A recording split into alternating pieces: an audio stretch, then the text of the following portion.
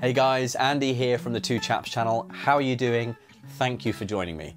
Now, you may have heard that the government have brought forward the ban of the sale of new petrol and diesel cars from the year 2030, with hybrids not far behind actually, in the year 2035. Now this might put you in a new predicament, like I was in a few months ago, where you're like, I've got an ICE car, an internal combustion engine car, and maybe I should start to dip my toe into that pool of electric vehicles. But where do you invest your hard-earned quiche?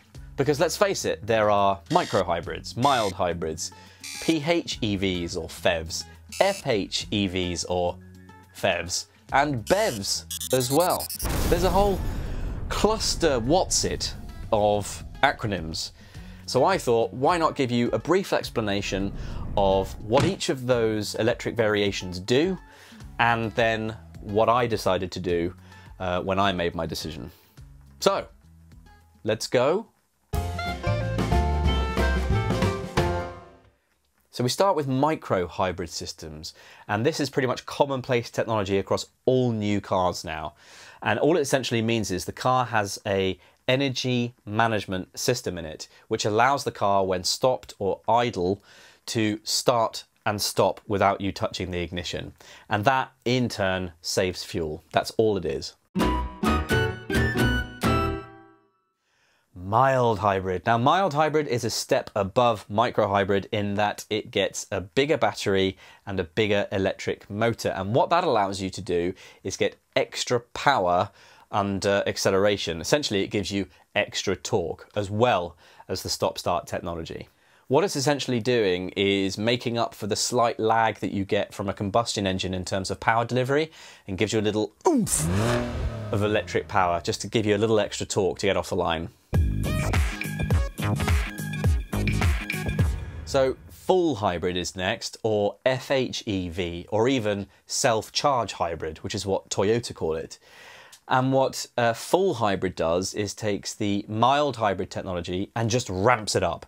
So you get a bigger battery and a bigger electric motor. And what that allows you to do is drive the car in fully electric mode, but only if the car's not too cold or going too fast or under any sort of duress.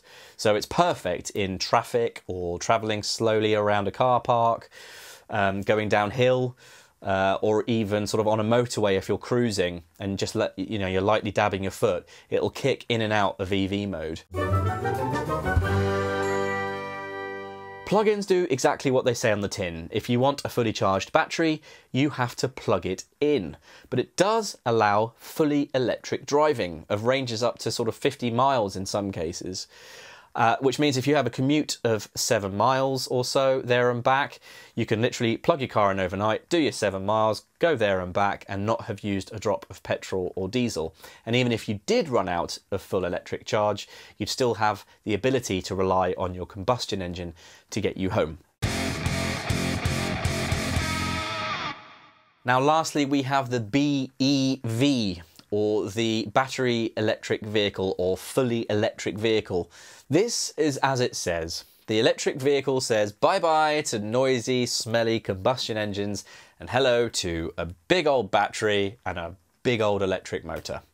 And with modern advances in technology, you can now get cars that can range anywhere from 100 miles all the way up to, I think Tesla have just got one that's come out that can do 400 miles, 402 miles, something like that. So there really is an electric vehicle that caters for everyone. So which one do you go for now that you know all of the hybrid and electric options available?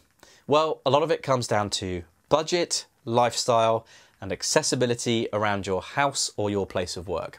If you've got 45 grand sat in your back pocket and a driveway at home, there is nothing to stop you installing a high-speed charge outlet on the outside of your house, buy a Tesla Model 3 and get 200 to 300 mile range of happy electric driving.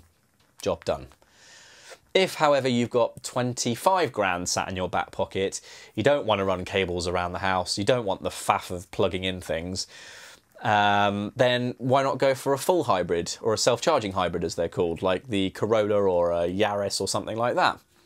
Or you might have a 14-mile round commute, don't really want to outlay all that money for an electric car, and are happy running cables between your house and your car.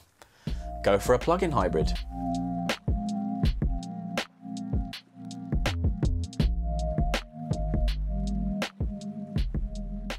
It literally is electric horses for electric courses.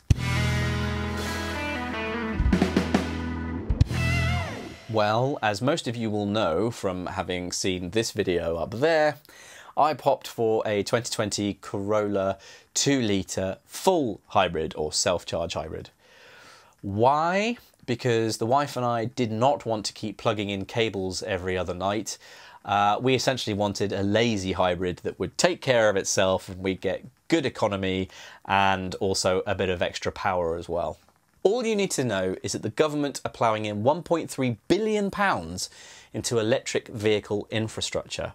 Charging points are popping up all the time. Electric vehicle and plug-in hybrids, sales have tripled in the last year. And we still have 10 years left before that new diesel and petrol ban comes into place. Just imagine what's going to happen with electric vehicle technology in those 10 years. So that's just about all we have time for today. If you haven't already, do hit that little subscribe button, and hopefully we will see you next time. But until then, take care.